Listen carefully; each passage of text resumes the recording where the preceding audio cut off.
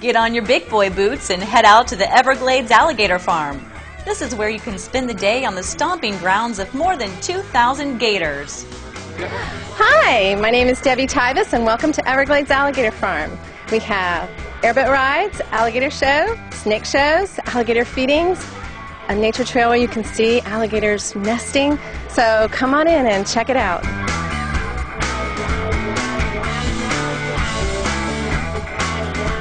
Welcome to Everglades Alligator Farm. My name is Bob, and I'm going to talk to you about alligators and crocodiles. In my right hand, I have your American crocodile, an endangered species. In my left hand, your American alligator. They estimate over 2 million alligators in the state of Florida in the wild. We have alligators on a farm being farmed just like cattle for meat and leather. And we have an alligator hunt once a year. They estimate the number somewhere around 2,000 for your crocodiles, and they are an endangered species protected by law, very few in number. Florida is the only place in the world that has both alligators and crocodiles native to it. Well, a lot of people think they're slimy, and they're not slimy. They're actually very dry and soft. So once they come up here and pet the snake, they're like, oh, okay, well, it's not that bad. And yeah, they'll get a little comfortable with the snake. At the end of each show, we basically let the audience hold both the alligators and the snake so that they can, get a chance to take pictures and get to hold the snake. My name is Andy Burns from Tallahassee. We're down visiting. Finally got a chance to visit Florida on a vacation. So even though we live in Florida. My favorite part of the show is probably whenever he threw the piece of grain and his mouth and his jaw just snapped. It was pretty scary. There's everything from alligators to the Everglades, so it's fantastic.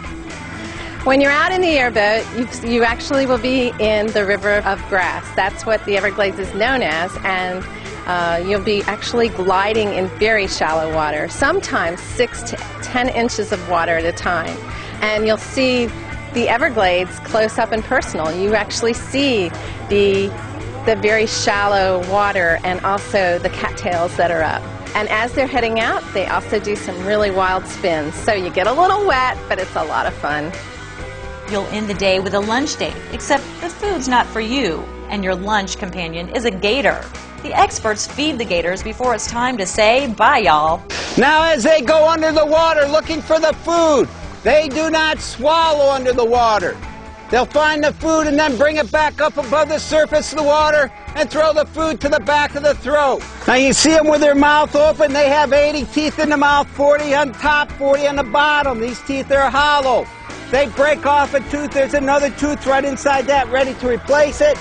In their lifespan, they'll go through approximately 3,000 teeth. Life expectancy somewhere is around 60 years in the wild. And in captivity, it's not uncommon to have an alligator over 100 years. Now remember I said they swing their head left or right, and that's because directly in front of their nose is actually a blind area. They cannot see directly in front of their nose. Everglades Alligator Farm has got a great location. We have the Everglades National Park main entrance just 10 miles down the road. We are also 10 miles away from Biscayne National Park as well. So we lie between two national parks.